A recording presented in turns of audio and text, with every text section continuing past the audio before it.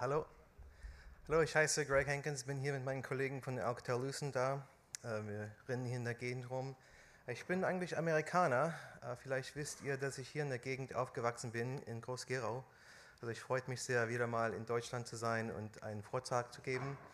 Aber ihr habt heute Glück, weil ich den Vortrag auf Englisch gebe und ihr mich mein Deutsch nicht anhören müsst. Okay, Markus, gibt es auf dem Laptop auch oder nur da oben?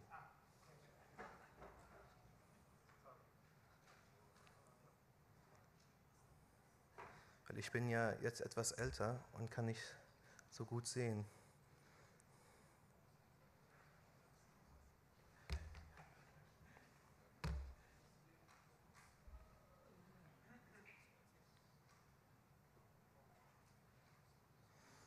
Okay, so thanks, and we'll just continue in English. I always like to open with a picture, a historical picture, and I like to remind people that Ethernet is now over 40 years old. So it's quite amazing that this technology has come from such slow speeds, and now we're talking about speeds like 100 and 400, and we'll see a terabit Ethernet in the future. So I think it's always really interesting to remember where we came from. There's a lot going on with Ethernet, and usually I give this presentation in English, and there's about 50 slides in 30 minutes, so I'm going to try and slow down a little bit so that everyone can follow along, and unfortunately there's a lot of terminology and Fachbegriffe that are kind of a little bit complicated. So we'll talk about speed evolution, and then we'll talk about the different speeds that we're working on, and I'll give you an update on what's going on with each of these different speeds. Let's look at the Ethernet evolution over the past 40 years. There's a bunch of new different market requirements, and these are changing the Ethernet speeds in terms of the speed itself, the distance, and the cost. And what we're now seeing is we have new markets that need different speeds that we haven't had before. So for example, a 2.5 and a 5 gig Ethernet, a 25 gig Ethernet, and a 400 gig Ethernet. And the interesting thing is, if you look at this roadmap, we've done about 6 speeds in the past 30 years. We're considering doing 6 new speeds in the next couple of years. So we're doing the same amount of speeds in the next few years that we've done in the past 30 years. So I think at first you can look at it and say that there's a lot going on, and maybe it's a little bit messy with all the different speeds. But as you'll see, there's actually really good reasons why to do each of these speeds and why we actually need a different speed.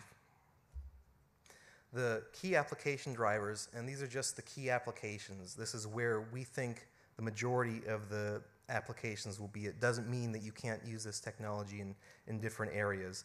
So the new speeds are 2.5 and 5 gig Ethernet, primarily for wireless and the large installed base of copper cabling. We have a new 25 gig Ethernet speed, primarily for data center access. There's more Ethernet interfaces available for 40 and 100 gig now, which are for data center and core. We're also working on a new 400 gig Ethernet, primarily for core applications. Let's look at each of these in a little bit more detail, and I'll tell you all about them.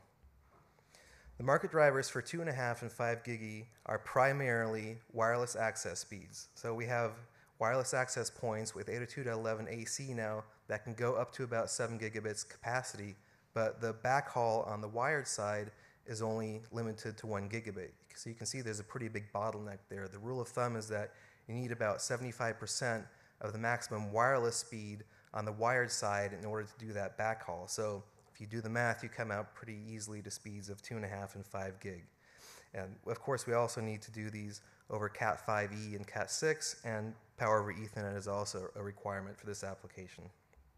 The other market driver really is a large installed cabling base of Cat5, Cat5e, and Cat6. I remember I started networking several years ago. My first job was to rewire a building with Cat5e, and that was in the early 90s. So if you think about over the past 10, 20, 30 years how much copper cabling has been installed, it's a massive amount. The IEEE cites a couple different cabling studies. There's one that was done from 2003 to 2016, which is cited at the URL below. It reports that there were 58 billion meters sold in 2014. That's about 90%, or almost 1.3 million of the installed outlets are Cat5e or Cat6. And the really interesting thing is that data centers was only about 4% of this. So if you think about every conference building, every hospital, every office building, every apartment building, there's a lot of Cat5e and Cat6 cabling that's installed. And there are more applications beyond wireless. There's applications for high-speed desktop, small cell, mobile, security cameras that use high def, and all sorts of different applications. So all these are leading us to a new speed that's being developed in the IEEE for 2.5 gig and 5 gig. There's going to be two new standards, 2.5 G-base-T and 5 G-base-T, which will both run under 100 meter Cat5e or Cat6. The other thing that they're working on also is a multi-G auto negotiation. So this auto negotiates between 2.5 all the way up to 40 G-base-T.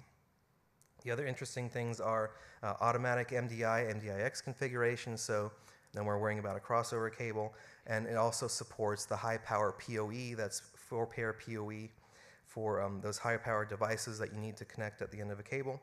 This is going to be a really fast standard. We're already well underway to generate the draft from the task force. We expect the standard at the end of this year in end of next year in 2016, and then also interfaces on the market sometime next year. For each of these developments, I have a bunch of different URLs that I don't usually mention. You can go to the IEEE webpage and read all about it. All of those things are open. Now, the other interesting thing that's going on is that a study group was just formed in July, which will look into a backplane and very short reach for copper cable interfaces.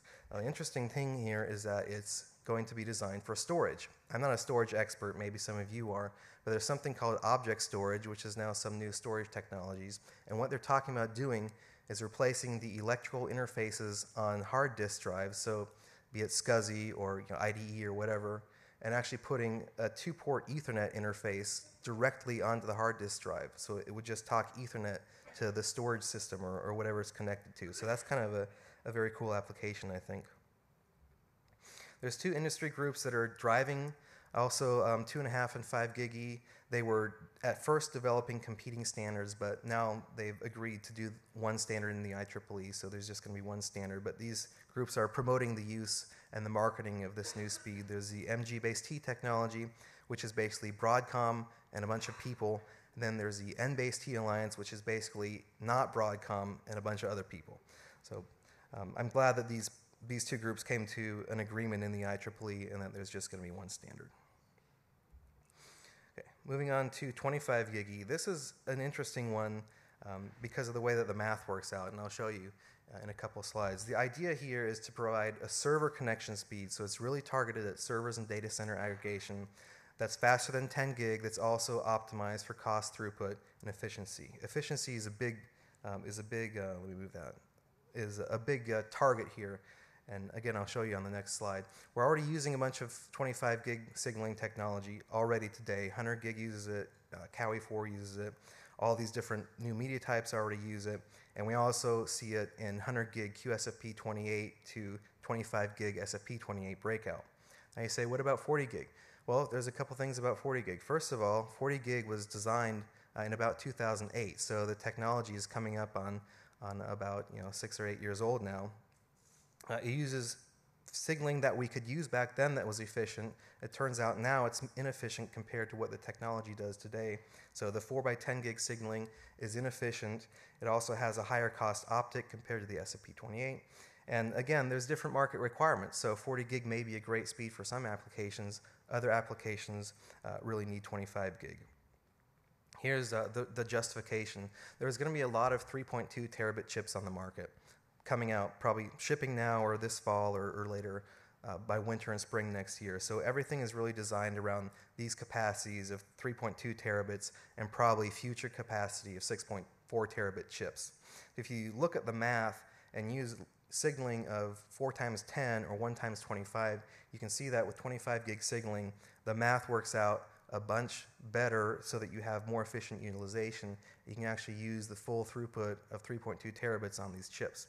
And then if you abstract that a little more and think about building very large data center networks with hierarchies and class fabrics and things like that, if you wanted to have a server connections for 100,000 servers using top of rack switches, If you use 40 gig, you need about 3,500. If you use 25 gig, you only need just over 1,000. So there's a lot of efficiency that we get in the switch itself and also in the bigger network. In terms of developments, there's a couple things that are being developed in the IEEE. There's 25G base T. This one just decided to combine their effort with the 40G base T task force, so there was no need to do a separate project. They're just going to do that standard together, and that'll come out as 802.3 BQ. There's no change expected in the schedule, and we expect the standard in the spring of next year in March. The copper and fiber optic cables, this is where there's a lot more development, and I realize that this is a very dense slide, so let me just kind of walk you through here. This is a low latency application, and when you're doing low latency applications, the FEC, or the forward error correction, really matters because, as you can see in this table, FEC adds a lot of latency. On the other hand, it also gives you a much better bit error rate, so there's a trade-off between adding latency with the FEC or possibly having a lossy bit error rate without a FEC at the cost of latency. This is something that the project is trying to support in that they have a different combination of cables and reaches that all support either no FEC, the base R FEC, or the RS FEC. So you can choose, depending on what your application wants, you'll be able to choose the latency characteristics and the bit error rate characteristics of your Ethernet connection. And that's why there's so many different options here. The working group is moving right along. This will also be a quick standard, so we expect the standard next year in the fall, and also interfaces on the market sometime next year in the fall. Now, there is a competing or an alternative standard that's done by the 25 gig Ethernet Consortium. This is founded after the CFI, which is, the CFI is the way that you start something in the IEEE. So they had an initiative in the IEEE, and it was not successful, it failed, so they went off and did their own thing. They're doing an alternative and a proprietary Ethernet interface that supports 50 and 25 gig, but it's not the IEEE standard interface, so it won't be compatible. Unfortunately, I can't tell you what's in the specification. The specification is only open to members, and I'm not a member, so it's not available to me, but this is what they're doing. I have technology reference slides. I'll explain the first one. I have this for each of the technologies, but I don't talk through them because it ends up being very, very boring. But you can remember that these are there if you ever need to know anything about any sort of Ethernet technology. The 25 gig is going to come out in an SFP28 form factor. It's exactly the same size as SFP and SFP Plus. It just supports higher speeds. So it's very easy to see that you can have auto negotiation back to 10 gig or 1 gig even, because it's all the same module factor. And then I have the different standards and when we expect it on the market, and the different media and module types for each of the technologies. Okay, let's move on to 40 gig. 40 gig, there's not a whole lot to say. 40 gig is kind of done, and I think we have everything we need. We've had the QSFP Plus form factor for a while now. It's a high-density form factor. It's used in a bunch of other technologies, Ethernet, fiber channel, InfiniBand, so it's not just for Ethernet. We use it for Ethernet. It supports 40 gig and also is very popular as a 40 to 10 gig breakout. We have a bunch of different pluggable modules. We have modules for the aggregation and core, which are native 40 gigs, so we have a short range and now a long range interface up to 40 kilometers. We also have a variety of different breakout cables, so this is really popular to do 40 gig to 4 times 10 gig breakout, either over copper or some sort of fiber interface. There's not a whole lot of developments. Really the one is 40G base T, which I told you about, and then there's the 40 kilometer interface, which came out in February of this year today, already this year, so that's available today. And there's not a whole lot more to say about 40 gig. I think it's mature technology and it's widely available on the market. Here's a reference slide that I'll skip through. The next one is 100 gig, and this is where it really gets interesting, and this one is worth spending some time on. If you look at the adoption life cycle of the 100 gig technology, I think now we're finally at that point where we're going to see a mass market adoption for 100 gig. This is really driven by two things. Number one is that 3.2 terabit chip that I mentioned that a lot of system vendors are going to start shipping. And the other thing is the QSFP28 and the CFP4 form factors. So these are the first module form factors that give us real high density, and we have the ASICs behind it to actually drive all those ports. So if you look what's happened, in the very beginning, we had very low density. We had 1 port, maybe 2 port, 4 port cards, all using the CFP optic. And we got into a little bit higher density with maybe 2 to 8 ports on a card using CFP2. We had a bunch of different developments in terms of standards, and now finally we're getting to that mass market adoption. Del Oro, which is an industry research group, they predict that we're going to ship over 100 million ports in next year. So that's quite a bit of difference compared to the last couple years where we shipped tens of thousands of ports. So quite a few difference in order of magnitude there. Some of you may have seen this slide before. I've showed this a number of different times in different pictures. But basically, the fundamental technology limitation that we have with 100 gig is the 10 gig signaling. So what we'd like to do is remove all the 10 gig signaling and use 25 or even in the future higher signaling in order to get us those 100 gig rates. The 10 gig signaling is used on the electrical side going into modules, and we also have some 10 gig signaling on the optical side coming out of the module. In terms of 100 gig developments, there's not a lot interesting that's going on. Actually, what's more interesting is what didn't happen, and I'll come back to that in a couple slides. We had a new short reach interface that now is 4 times 25 gig over OM4 or OM3 multi-mode fiber. We have new signaling that was designed to make those optics modules possible. It's called COWI4. It's used on the CFP2, CFP4, and QSFP28. The interesting thing is the things that didn't happen.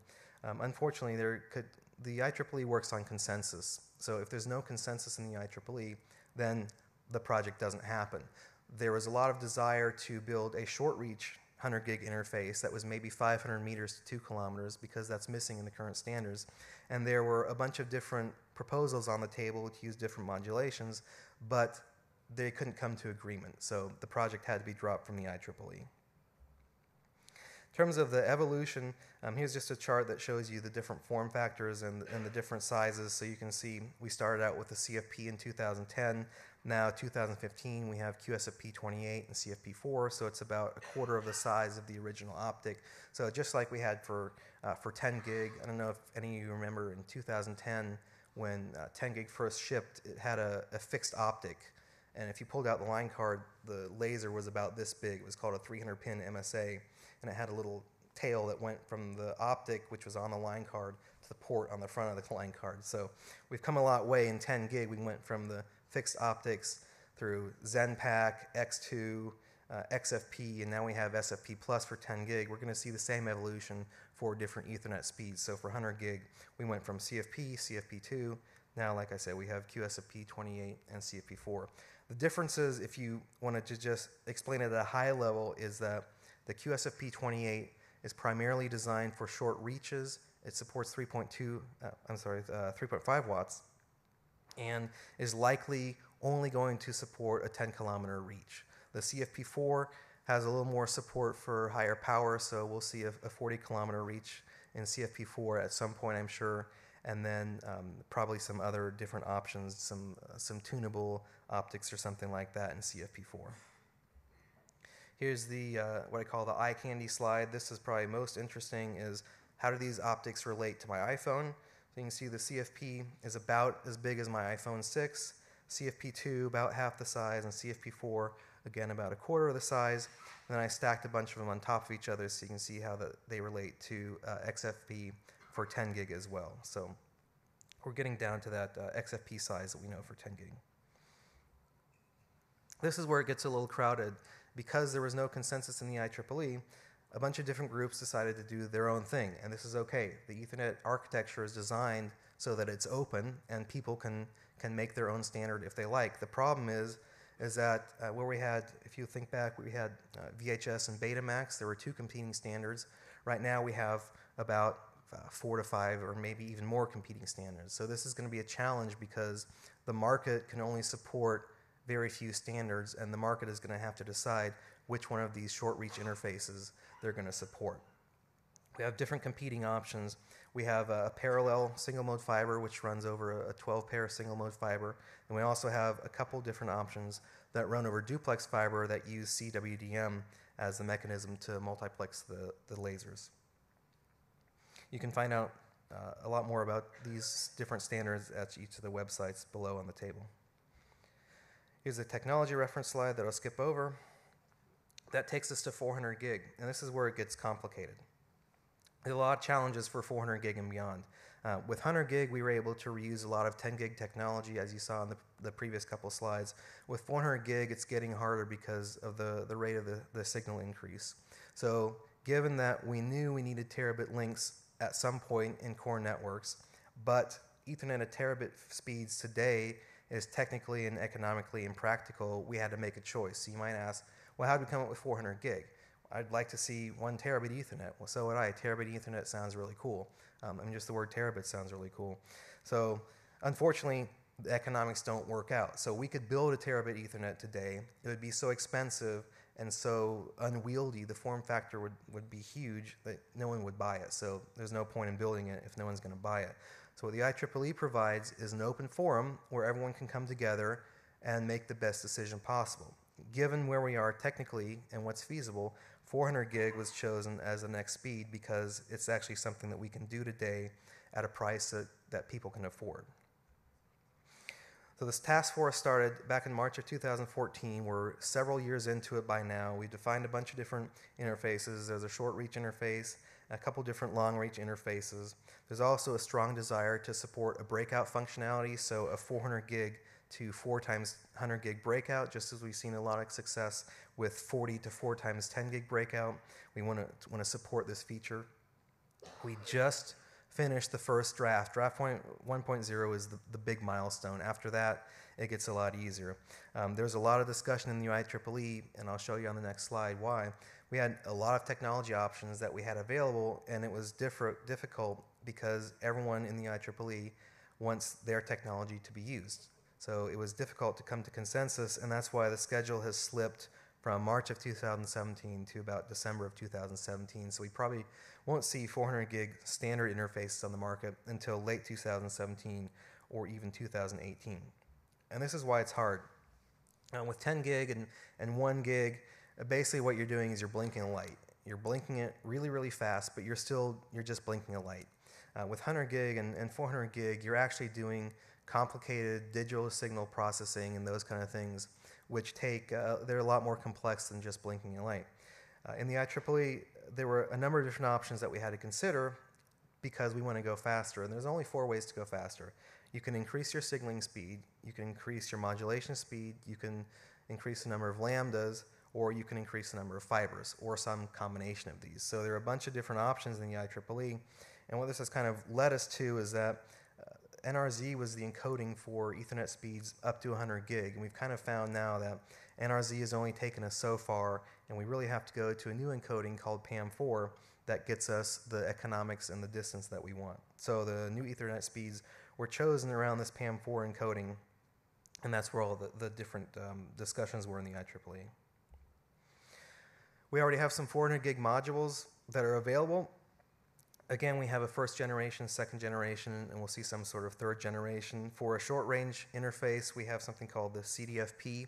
Style 3 is specifically designed for Ethernet. For longer range interfaces, there's a multi-mode and a single mode version of something called the CFP8. This was just demonstrated a couple months ago at an optical conference. It's about the same size as a CFP2, but slightly smaller. And then in a couple years, around 2017 or 18, we'll have some new 400 gig module, and then around 2020 or maybe sometime after that, we'll have a 100 gigabit lane, and that'll give us another smaller 400 gig module. And when we have 100 gigabit signaling, that's really when Ethernet at terabit speeds become feasible. It just doesn't make sense to try and use 25 or 50 gig signaling to do a terabit Ethernet. So then there's another couple other things going on in the IEEE. If you remember from the first slide that I showed, there's a possibility for a 50 and 100 gig Ethernet. There are going to be 3 new study groups introduced in the IEEE next month. There's talk about a 50 gigabit Ethernet, so this would be a single lane 50 gig Ethernet, and that could also turn into a 200 gigabit Ethernet. So it'll be determined next month if that project is actually approved, and there's also a new project to start a longer reach 25 gig Ethernet interface. If you remember from the 25 gig slides, the farthest distance that we have defined today is 100 meters on multi-mode fiber. Clearly there's interest in going longer on single mode fiber. So as far as evolution futures, as I've told you, Ethernet is evolving again over the 40 years to meet new market requirements, diverse market requirements. We have new speeds for new applications, and kind of the thing that we've learned as we went from 10 meg to 100 meg to gig to 10 gig to 100 gig is that we used to have a request to do 10 times the rate increase for 3 times the cost. So 10 gig was supposed to be 10 times faster than 1 gig at 3 times the cost. 100 gig was 10 times faster than 10 gig, but the cost was not 3 times as much as 10 gig.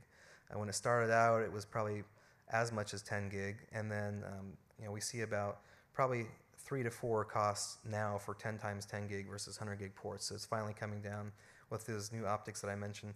But the current economic solutions turn out to be 4 or 8 times the highest lane rate. So we're going to see a 4 times increase or maybe an 8 times increase. So that's why we went from 100 gig to 400 gig and not from 100 gig to terabit Ethernet.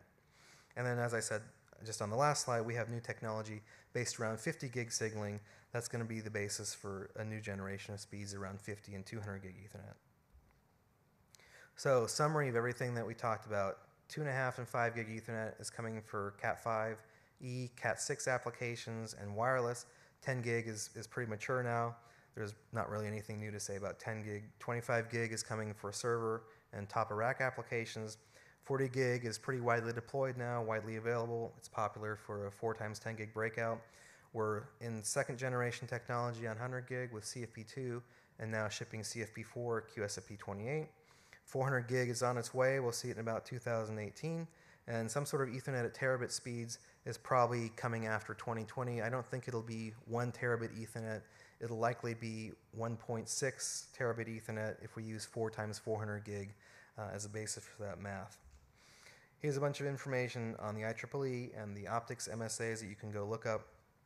And I have lots and lots of reference slides are next. So there's about at least 10 more slides or 15 more slides that come afterwards, but I don't have time to go into those. So at this point, are there any questions, any comments? Usually someone yells at me, which you're welcome to do. But it's not required.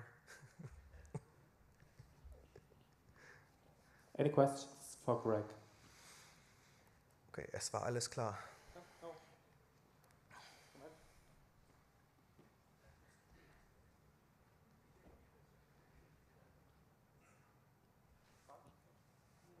Okay. Okay, that wasn't the question. Okay. Also, Dankeschön. Okay, thanks a lot.